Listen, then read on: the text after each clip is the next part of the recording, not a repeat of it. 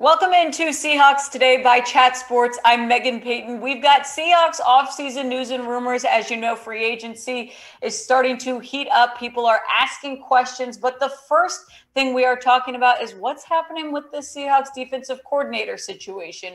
We did a list on who we thought would be top candidates, and it seems like Ed Donatell is sticking out.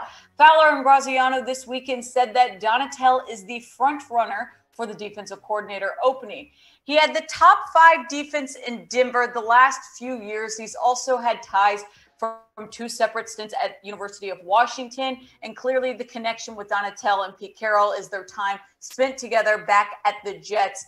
We mentioned him a bunch in our previous video, and just to reiterate, Donatell is someone that I really think would be good for Seattle because it's, going out a little bit. You're not bringing in a guy just from your own, locker room or your own staff, but you're saying, hey, I'm going to bring in someone that is familiar with Pete Carroll. They've worked together. He knows Pete Carroll's defensive scheme, how he likes it. And I think that them two together could be a pretty good match. You look at the Broncos 2021 defense. They were ranked number 3 this year in points per game, only allowing 18.9. Their passing yards per game pretty good as well. Top 10, they were ranked number 8, only allowing 214.8. And you can go through this list yourself. I think the main question is how much can Donatell's system change what Seattle's doing, and how much can it actually change their outcome? You look at just 2019, 2020, and 21. This was just the scoring kind of stats with Donatell throughout his time in Denver.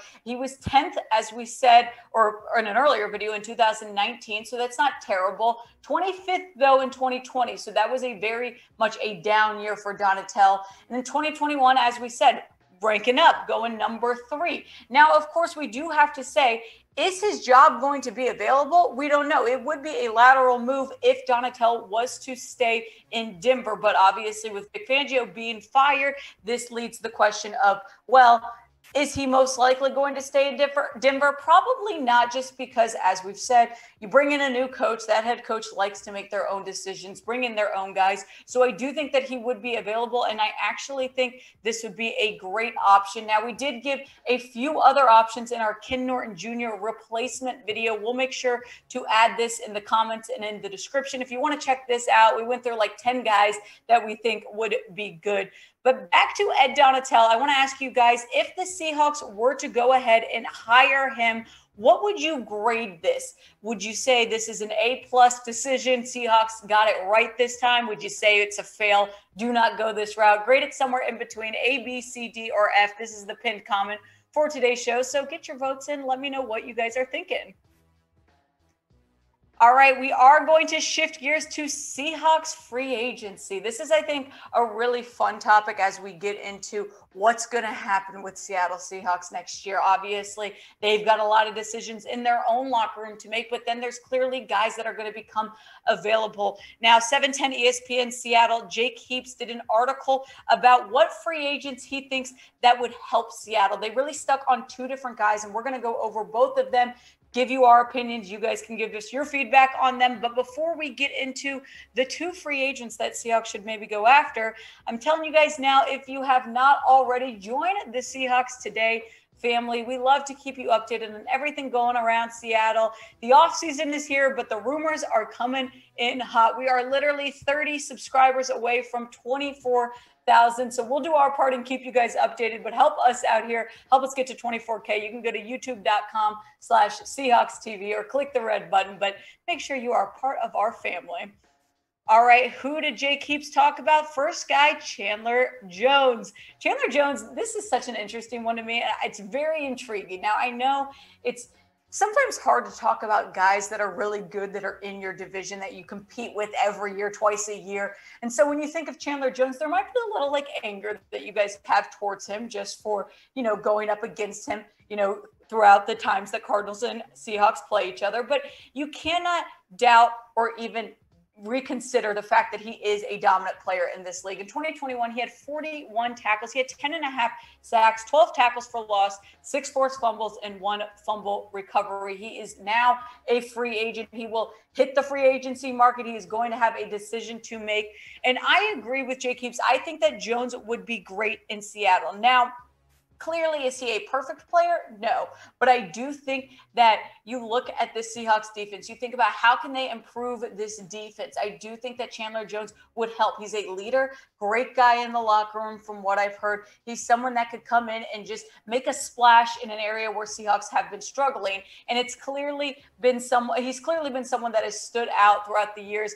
If you look at the most sacks since 2016, Chandler Jones is in this list, ranking at number 3. He's had 71.5 sacks. 1 and 2, Aaron Donald, TJ Watt. Then right there is Chandler Jones. So I do like him. He has been up and down, though. So am I going to put him in the Aaron Donald category right now? No, probably not. I do think that Jones has declined a touch, but then, he'll have games where he bounces back. I do think that Chandler Jones is a fun option, but the other fun guy that we need to take a peek at is Akiem Hicks. Akiem Hicks is Jake Heaps' next guy that he mentioned, which I do think he would be a fun addition in Seattle. In 2021, he had 25 tackles, 3.5 sacks, 5 tackles for loss. He is considered like a defensive end, but we see him kind of act more as if like kind of a linebacker, I'd say.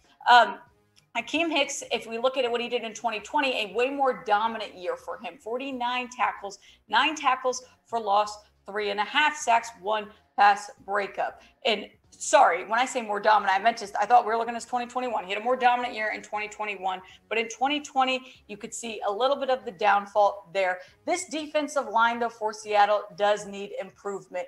You look at these guys, a lot of them are going to become free agents. So what are they going to do with Al Woods? What are they going to do with Rasheem Green? These are decisions that they have to make. I do think that we have seen some improvement from some of these guys. Al Woods is someone that I would like them to resign. I don't know what they're going to do with Rasheem Green, but Chandler Jones and Akiem Hicks are definitely guys to look out for. So I'll ask you guys right now, if you had to pick one of these free agents that Jake Heaps suggested, would you go with Chandler Jones or would you go with Akiem Hicks?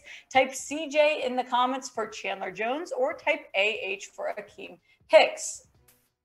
Now, guys, there is plenty of things to bet on, even though the Seattle Seahawks are out of the playoffs. And we are here to tell you about a great deal going on over at BetUS. If you go to chatsports.com/bet, use the promo code Seahawks125.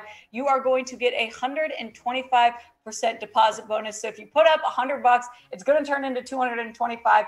You'll have that free $125. You can do whatever you'd like with it. You can bet on Super Bowl odds. You can bet on playoffs. You can bet on another sport. It doesn't matter. But I do like this one. Seattle's odds to win the Super Bowl 57 next year. They are plus 3,500. All you've got to do is risk $10.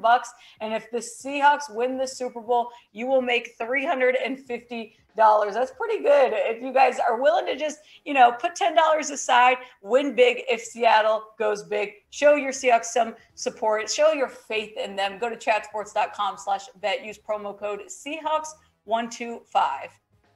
Okay, we've got to talk quarterbacks and we've got to talk Aaron Rodgers. Aaron Rodgers and Russell Wilson, they both are just going to take over the offseason with the rumors. Fansided threw out 5 Rodgers trade destinations if he wants out this offseason. We've heard the rumors about Rodgers. We've heard the rumors about Russell Wilson.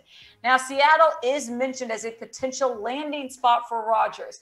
Now, Seahawks obviously have their quarterback, their franchise quarterback in Russell Wilson. So I'm not going to spend time saying Aaron Rodgers should come over Russell Wilson. We need Russell Wilson. Let's keep Russell Wilson. It's a great guy. You do not want to change that. And so we're not even going to really get into that.